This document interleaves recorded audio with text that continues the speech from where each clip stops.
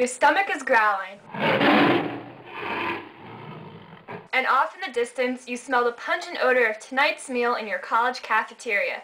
Leftover meatloaf, yum, yum. No longer must you rely on the college to feed your belly. It's time to take matters into your own hands. Stomach, rather. It's time to use your microwave. No, silly. The microwave isn't used to stand on and hunt for food.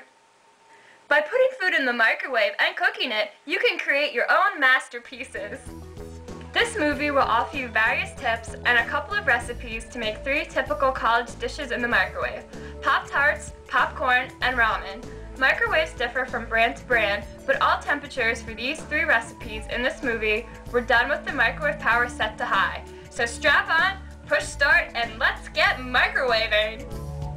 Please note that all tips and recipes are subject to your own culinary taste. Play around, get creative, and you'll find your own microwavable flair. The microwave oven was invented by Dr. Percy Spencer in 1946. Since then, it has been an invaluable appliance in every kitchen and dorm room because of its convenience and quick cooking.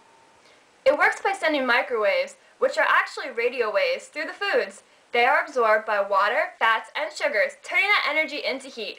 But enough with the science. I'm starving! Let's jump right into our first recipe. Behold, the ultimate quick college meal, the Pop-Tart. First, you'll want to make sure you take the Pop-Tarts out of the package. If you cook them in the package, you might burn your dorm into fiery oblivion, and that's just not a good way to make friends. Next, place either one or both of the Pop-Tarts on a paper towel and set on high for about 9 to 12 seconds. Be careful not to burn your mouth when eating them, because the icing inside may be hot. Enjoy! If you plan on cooking something that has a cover over it, such as a meal inside microwave-safe Tupperware, make sure you leave a small area uncovered so the steam won't get trapped and burn you when you take the container out the microwave. Microwave popcorn is a college classic snack. It can also be a challenge at times to make because it is so easy to burn. The most important thing to do when making microwave popcorn is to watch the time and to listen to the popping. Set the popcorn to the lowest time it gives on the instructions on the bag. When the popping slows to about 1 to 2 second intervals between popping, stop the microwave. You may lose some potential popcorn kernels, but some popcorn is better than a bag full of burnt popcorn. Enjoy! Do not use containers made of metal or that have metal pieces. Microwaves bounce off metal, which may cause a fire. In some cases, recipes call for the use of aluminum foil. This is okay, as long as the instructions are followed very carefully. Finally, we come to the closest to a meal a student may be able to cook in a dorm room. The warm aroma of ramen noodle soup. No, we won't be cooking the cup of noodles. We're going for the whole brick. You'll want to make sure you have the following materials: 1 bag of ramen noodle soup in the flavor of your choice, a microwave-safe bowl, a spoon, 2 cups of water, and of course your handy-dandy microwave. It's time to bring out that math. 1 pint equals 2 cups, so the size of a typical bottle of water should do the job. Pour the 2 cups of water into the bowl. Preheat it for about a minute on a high power setting. While the water is heating up, crush the bag of ramen with your hands.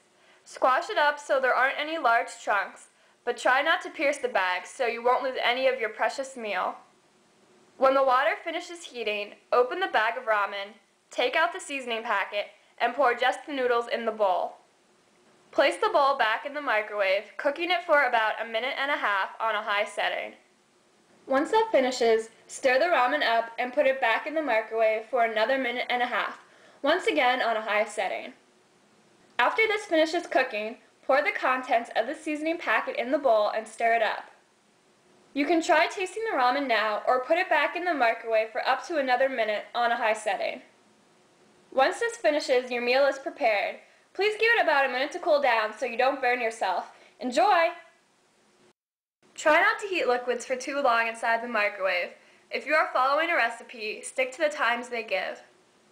Heating liquids for too long can cause what is known as superheating, which can result in explosion of the liquid if moved or stirred with another object. The most important thing about microwave cooking is experimentation. Feel free to modify any of these recipes to make your own snacks or meals to appease the bellies of your friends and gain the reputation as master of the microwave. Just try not to blow anything up.